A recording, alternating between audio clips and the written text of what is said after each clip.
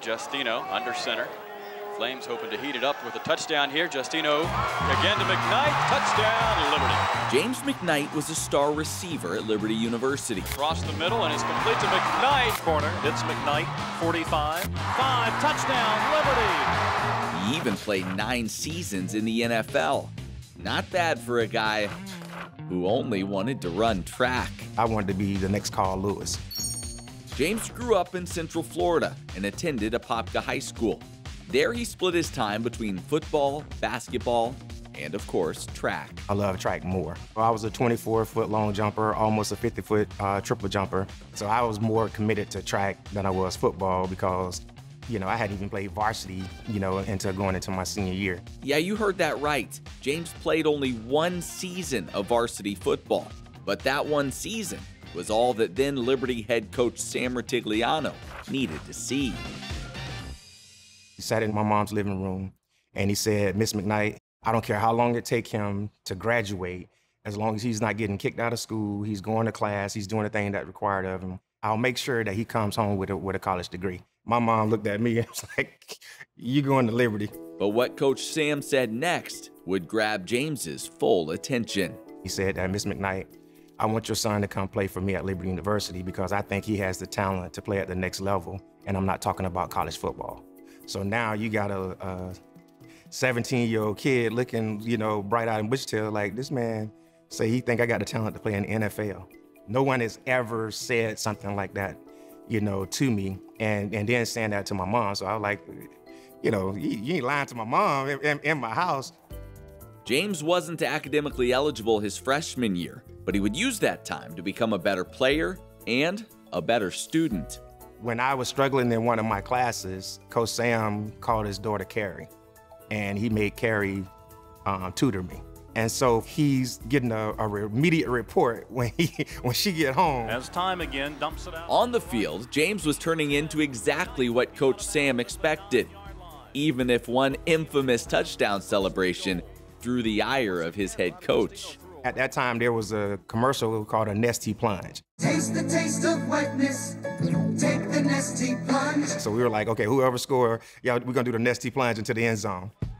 I ran a post corner, and I'm so far behind the safety and the defensive back.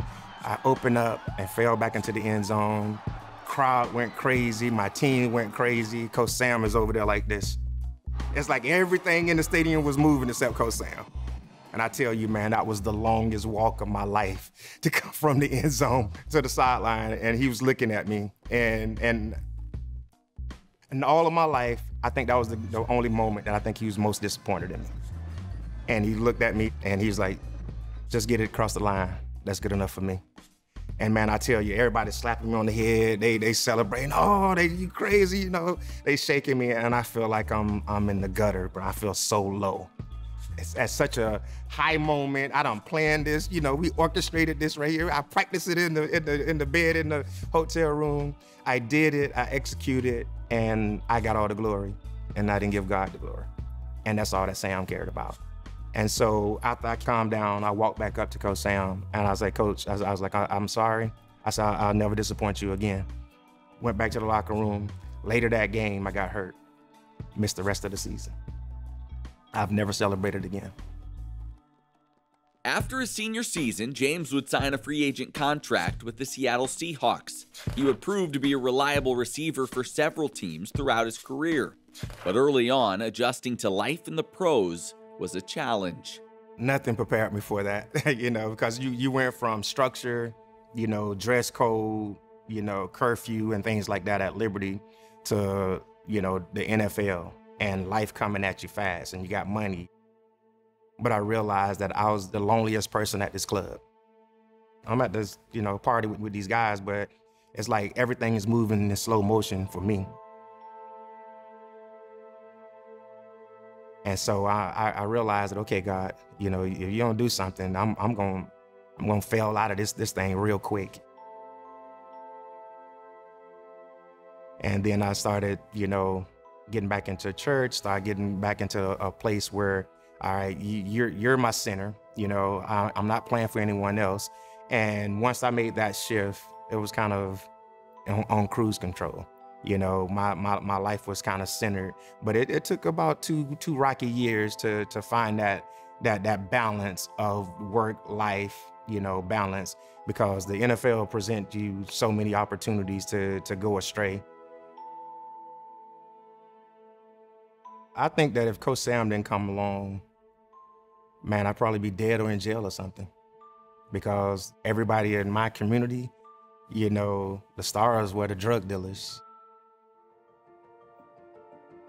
Coach Sam was a godsend, and I look at him kind of like a prophet, because he spoke into your life, and the things that he said, he backed it up. He taught the gospel. He preached the gospel because he always did things that honored God. And so how can you not follow and look up to a man like that?